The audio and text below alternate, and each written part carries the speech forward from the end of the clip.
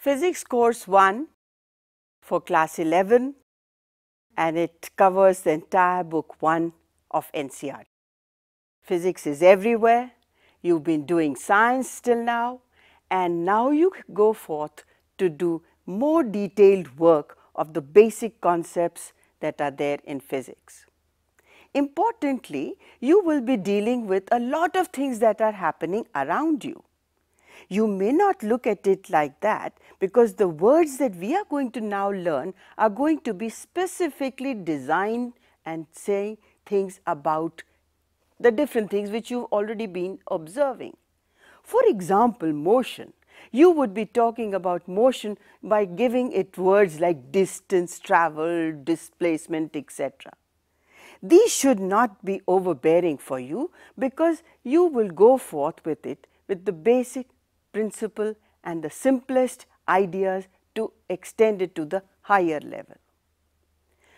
A team of teachers and who have been teaching for a long time and feedback from students as to what they don't really understand is incorporated in the course. So, the video part of it is going to contain certain lectures, certain methodology of telling you in a lecture, which will make this very easy for you to understand. Our trial has also been to make the e-content very friendly. So, a lot of real life pictures, real life examples, you will come across them, and you will see that not lowering the level of the syllabus, we have been able to touch upon areas which sometimes are difficult to understand. Most of the part will have new mathematics. You will come across something like vector algebra. You've never learnt it before. You will come across integration and differentiation. You will be talking about logarithms. These are new mathematical operations, but you don't worry about that. We've taken a lot of care that we first describe why we are using that mathematical operator and teach you about it or talk about it in general, and then make you use it in any simple problem. As you see this connection, you will not find this math overbearing. You will not say numericals are the toughest thing in physics, because they are not.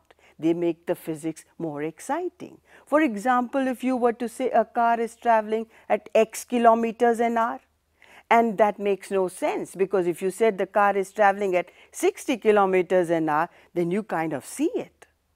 So, it is in relation to that we want to tell you that the numericals that are attached with physics courses are basically to make a better clarity for you.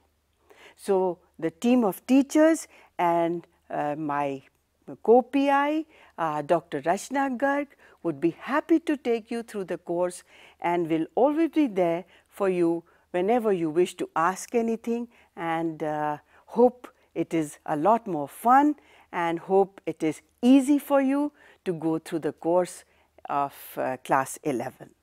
So, good luck with doing good physics, fun physics, and taking it on to do more work wherever you need.